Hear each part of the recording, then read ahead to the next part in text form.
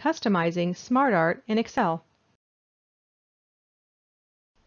Now that we know how to insert SmartArt and other objects, let's learn to make them unique and actually make them stand out.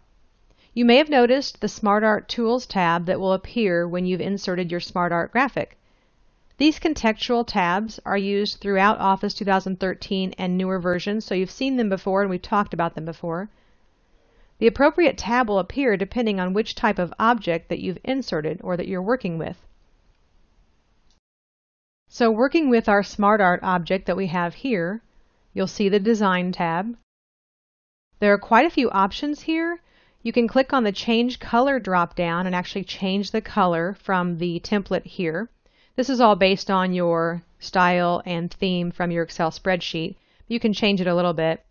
And to the right of there, you can make the SmartArt either become 3D, you can angle it. There are a lot of options that you can play with here to make your SmartArt change in its appearance, to make it more becoming, more appealing.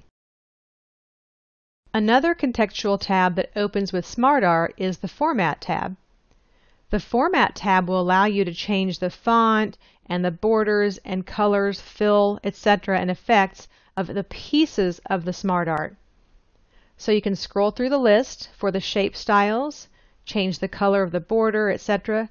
Use your shape fill, shape outline, and shape effects. See how this can transform your SmartArt. And you can use the text area, the word art styles, to change the text to a look that's predefined. Or you can use your text fill, text outline, and text effects to really change the image. So SmartArt, using these contextual tabs, allows you to really change it and make it not look like the standard SmartArt that every other person has inserted. Once you've inserted an image, the contextual tab that opens is the Format tab.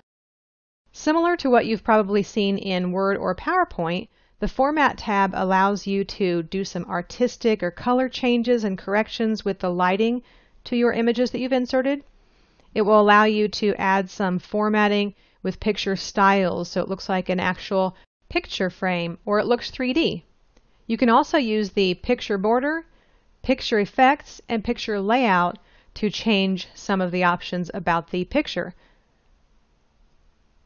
With a text box contextual tab, you have a similar contextual tab that opens called Format that will allow you to change the shape style, the fill, the outline effects, and also the same with the text, just as we did with the Pictures Format contextual tab.